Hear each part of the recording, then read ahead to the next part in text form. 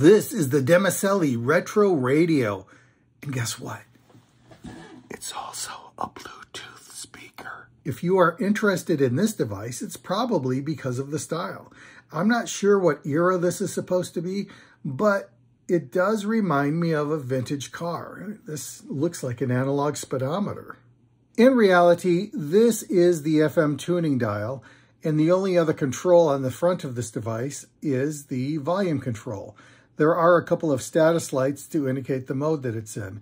The top light is Bluetooth or auxiliary input, and the bottom light is FM radio or USB. I do like the chromed accent features. However, this device is almost entirely made of plastic. The one exception is this part of the handle. Even this part is plastic, but I mean, I'm not complaining about the build quality. It seems to be solid enough. I'm just letting you know. I am going to complain about the controls on the back. I mean, look at these buttons. Can you tell what they do? I can't, but maybe if you get up really close, you can see, yes, there are slight indentations on the buttons to let you know what they do. But come on, put some ink on these things. I mean, it's on the back. You're not going to spoil the aesthetic of the device. Okay. I do have some good things to say about the control design. For one thing, they have a power switch here. It's a switch, not a button. I like that. This is a slider switch. I would have accepted a rocker switch or even combined functionality with the volume knob, but they didn't do that. So when you turn off the unit and turn it back on again, it will be on the same volume that you had it when you turned it off.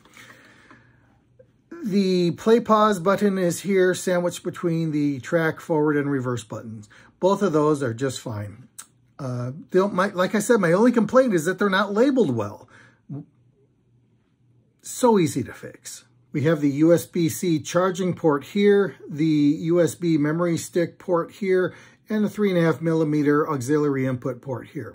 Now, when you plug a 3.5mm cable in here, it will automatically switch to that source. Same goes for the USB port, kind of, sometimes. And the reason why I say that is because I tried 3 different memory sticks. Only one of them worked. I don't know if it was a capacity issue or a problem with the music format, or I don't know what happened. It's not documented what they accept, so you just have to experiment, I guess. I don't really understand why they chose to have the status lights be multifunctional. Why would you have the Bluetooth sharing a status light with the auxiliary input?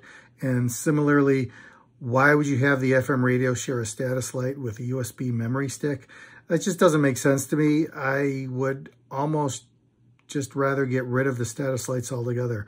You can figure it out, or make them distinct, one of the two. One minor feature that I do want to mention are these rubber feet. I think if you had a pure plastic bottom, the device might vibrate in an unpleasant manner or slide around the table. So this is just a nice feature to have. We have established that this speaker looks cool and it does some useful things, and it would look fantastic in your home. Well, we didn't establish that, but I am asserting that. So how does it sound? Well, it depends. I don't have a lot of specifications for this device other than this is a 5-watt speaker. That doesn't sound like a lot, but it's enough. Just visually looking at this, I would call this a 3-inch paper cone speaker. And if you look at the back, it says subwoofer. I think if it had been labeled aardvark, it would have been just as accurate. There's no bass here. But this speaker sounds like a device like this should sound, which means there is a lot of mid-range, and it's a decent mid-range speaker. Some artists really live in those mid-range frequencies and sound good. Green Day, Radiohead, Pixies, the Beatles, Hollies, the Platters, Eric Clapton. They all sound great on this. I don't know what was going on, but I think there were some resonance frequency issues that were really messing with some artists played on this device. Billie Eilish, Neil Diamond, Stray Cats, Nirvana, air supply. They just didn't sound good. And there was an issue with treble clipping that was messing with Daisy and the Scouts. The Demacili Retro Radio has a 1500 milliamp hour battery, which they claim will give you 5 hours of listening pleasure. That seems a little light to me. I would like to see it at 12 hours or 24 hours, something like that, but that's not what you get here. The FM radio works well. It does have a 13.8-inch retractable antenna, which I didn't have to use to pull in all the stations that I wanted in my area. The ad copy on Amazon has some misleading and conflicting information. There is no support for shortwave radio or AM radio. How would I rate the Demacili Retro Radio? Well, it's mostly about the look, and it looks fun. This would be great for a garage or a kitchen or your study or anywhere where you want that retro vibe. As far as sound quality goes, well, to be honest, most devices back in the day didn't sound that great. And I think this sounds at least as good as that. It sounds somewhere between good enough and good.